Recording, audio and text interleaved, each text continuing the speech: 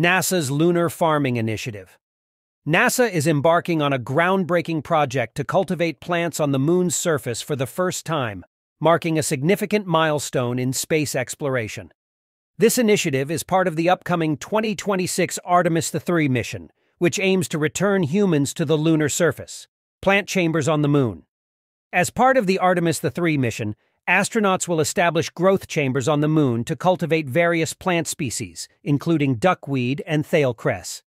These plants are chosen for their ability to adapt to the lunar environment and their potential as sustainable food sources. Selected plant candidates. Duckweed, known for its resilience and rapid growth, provides large amounts of oxygen and protein, making it suitable for cultivation in space.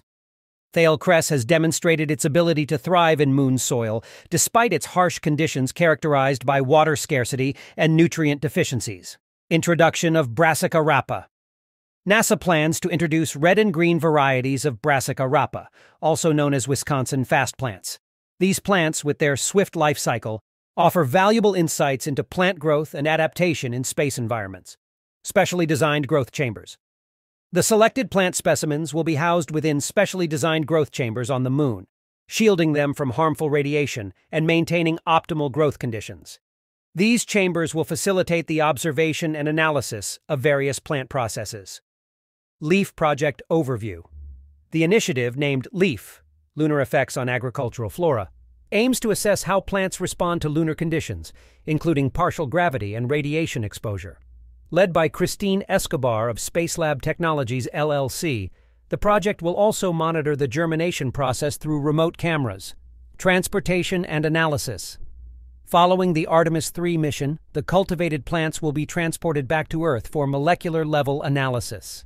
This comprehensive assessment will provide valuable data on plant growth and development in extraterrestrial environments. Significance of lunar farming.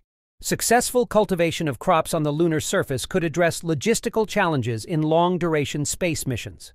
Additionally, studying plant growth on the Moon offers insights into extraterrestrial agriculture and its role in sustaining human life beyond Earth. Revolutionizing space exploration.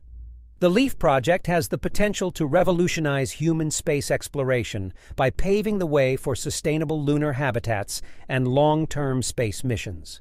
It represents a significant step forward in our understanding of extraterrestrial agriculture and its implications for future space exploration endeavors.